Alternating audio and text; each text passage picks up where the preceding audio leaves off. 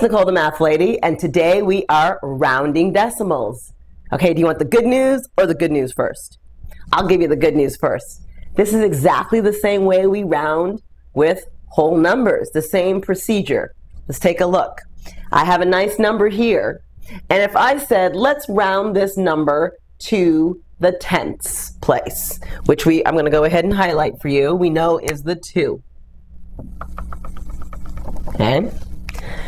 First thing we do is we look to the right, and we see that that number is 1, so it's less than 5, which means when we round to the tenths place, we're going to keep this as a 5.2. I'm going to write it over here, tenths. Just the same way we round with whole numbers. Let's try it with another one. Let's round this time to the hundredths place. Highlight the 1, look to the right, we see it's a 3. We know 3 is less than 5, so we're going to keep our 1, and we're going to round to the 5.21, and that's our hundredths place. All right, I fit it. And let's just keep going. Let's go ahead and round this to the thousands place, which means we're going to highlight the 3. I'm going to look to the right, and what do I see? I see an 8, which means we're going to round up.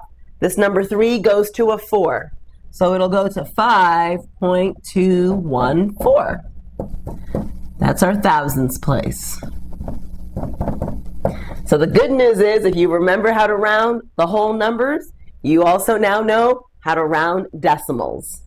Let's take a look at another example.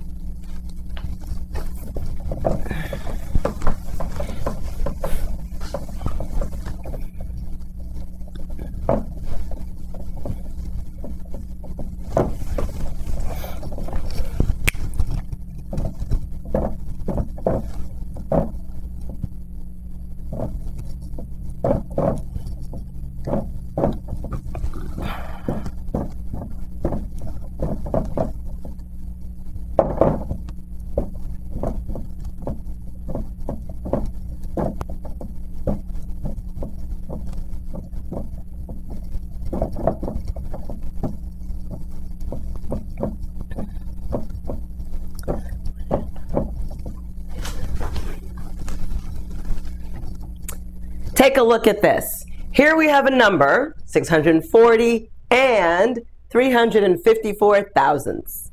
And we want to round this to a number of different locations or places. Let's start with the first one. Let's round this number to the hundreds. Now, because there's no TH on the end, I'm going to put my S there. No TH on the end in hundreds. We're talking about this hundreds. So I'm going to highlight my 6. And again, we look to the right, we see it's a 4, which means we get to keep our 6. So this will go to 600.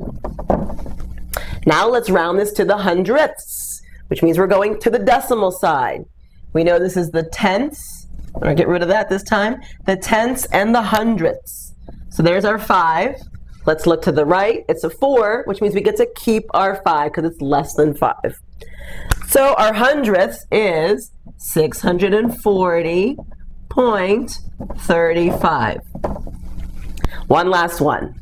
If I said let's round this to the whole number, that means we want to drop our fraction piece. So we're going to highlight our 0, because that's in the ones place, and look to the right. We see it's a 3. We know a 3 is less than 5, so we get to keep our 0.